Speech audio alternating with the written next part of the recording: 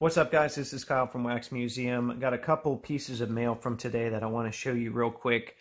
This one I already opened, but I wanted to show it to you for a specific reason because this was shipped using the standard envelope program through eBay, which is like a cheaper alternative to bubble mailers.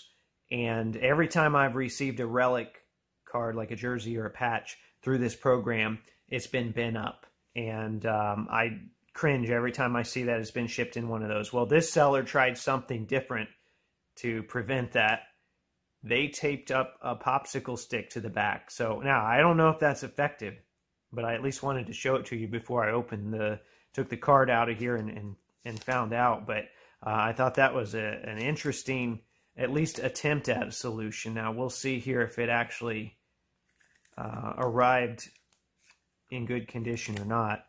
The big thing to look at, no, I don't think it did. Anytime there's pressure, you can see, if you look around, and this might, for all I know, this might have happened beforehand, but I imagine it was in transit. You can see that the pressure around that patch piece,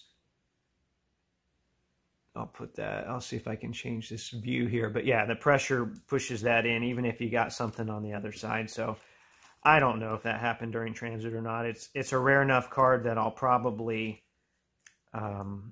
either keep it or flip it anyway and just disclose that, hey, you know, that's part of the situation. So anyway, that's not the main reason why I wanted to show you this.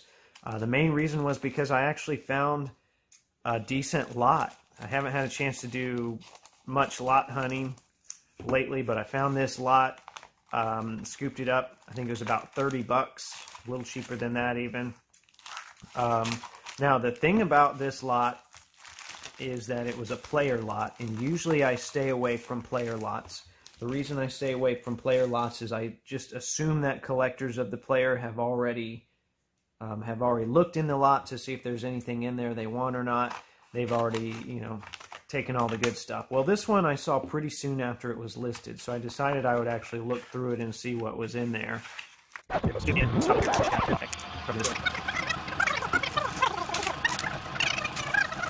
All right, so here you go. Some interesting things in here and some signed cards, not necessarily certified autographs, but aftermarket autographs. And I see the one card I really want here is the second one. So I'm going to move it to the bottom. But here's a signed card. It is smudged at the bottom. I didn't buy this for the signatures, though. And these signatures look good to me, by the way. So I have faith that they are good autographs. So a lot of signed cards. That's pretty cool, that Wingman insert. Team Skybox, that's a good-looking card as well. We got an Ovation card, an Encore rookie. So nothing, you know, these aren't anything crazy, right? You got your diamond points.